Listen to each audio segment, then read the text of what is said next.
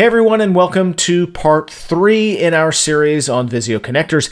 In this lesson, we are going to look at the glue settings, which can be very confusing, and we're going to look at the rerouting behavior, maybe less confusing, but there's a lot of options, and it can really be frustrating if you don't understand that rerouting behavior.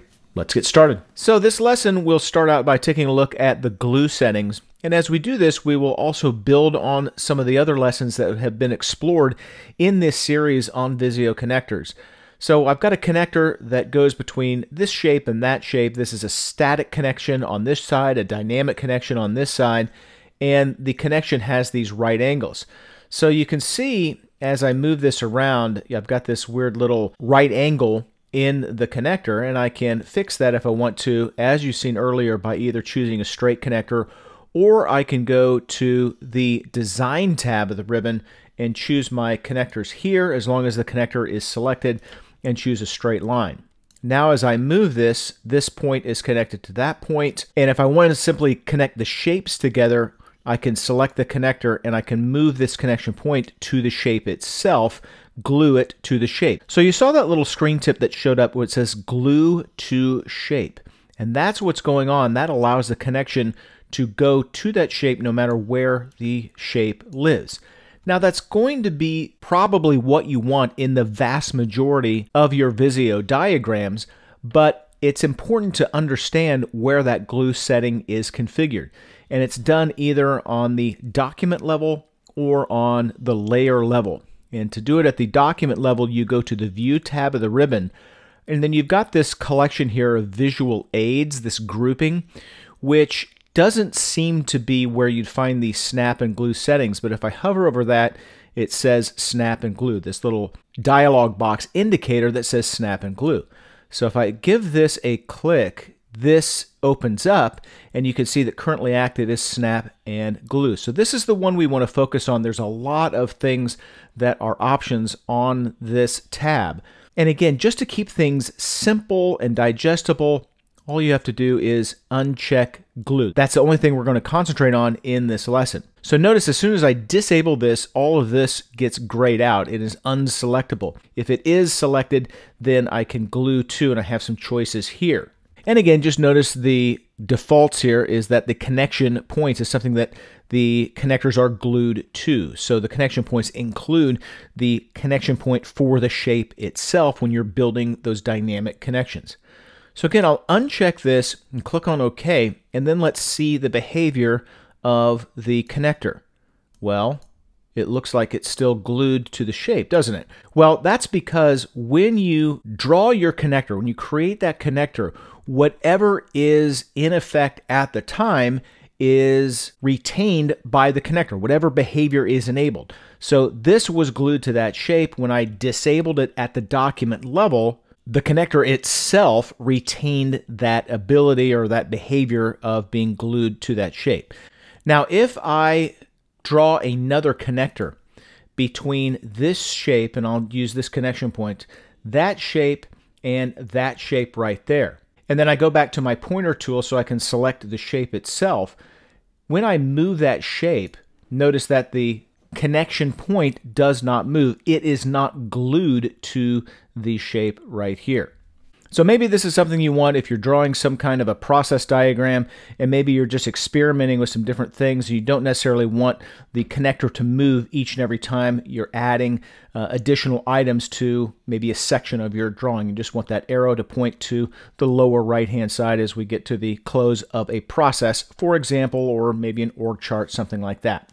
Now, the other place where you can configure the glue properties is you can do it on a layer by layer basis. So if you go to the Home tab and look in this editing group over here, you got layers in this drop down, layer properties, and there's a separate glue setting here where you can individually enable the glue settings or disable the glue settings for a particular layer, or in this case, a particular connector. But again, I think for most of the documents you work with, the thing to keep in mind is to go to the View tab and then open up Visual Aids and then disable the glue settings before you draw your connectors if you want the glue disabled. So in the next part, let's look at rerouting connectors. And this really could be titled rerouting the elements on your Visio drawing.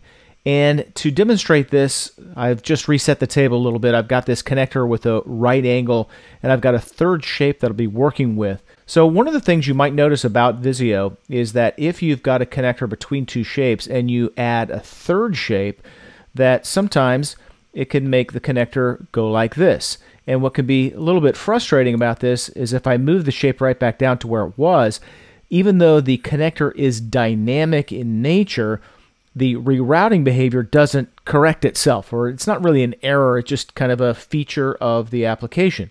So the only way to go back is to hit undo a couple of times. Now you can manage this behavior by going to the developer tab. If you don't know how to add the developer tab, it's one of the things you can add when you customize the ribbon, and that's true for any Office application. So when the shape is selected, you can go up to Shape Design, and you can do this, as you'll see in just a moment, with the connector too.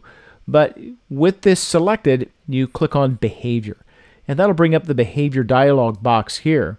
And you've got this Placement tab that is certainly relevant in this instance here. So the placement behaviors layout and route around, and you can change this to let Visio decide or do not layout and route around, or you can say route through horizontally or route through vertically. So you have some control over the behavior of the rerouting. Of course, if you select do not layout and route around and click on OK, then when you move that there, then nothing happens. And of course, the reason why is because you've just told Visio that it should not reroute the connector. You can also select the connector itself, and you have some behavior settings that you can tweak there. And again, you go to the shape design behavior, and the connector is essentially just another shape in the diagram. And the line routing, you can say reroute freely, reroute never, and so on. So if I go back here and just kind of undo things, I'll go to placement, and I will reroute. I'll lay out and route around. Then you can see what happens. And if I keep moving, it's going to reroute. But if I select the connector, behavior, and on the connector I say we're never going to reroute, click on OK, then that's effectively the same thing. One approach is deciding the behavior of the shape, and then the other is deciding the behavior of the connector. And of course, as you can see, there are lots of behaviors that you can potentially tweak, both on the shape side and the connector side, but I don't want to turn this into a half-hour or an hour lessons on that level of minutia. This is how you govern the glue settings. This is how you govern basically the rerouting behavior of the connectors. And this, again, will just help you make heads and tails about what's happening with your connectors in Visio.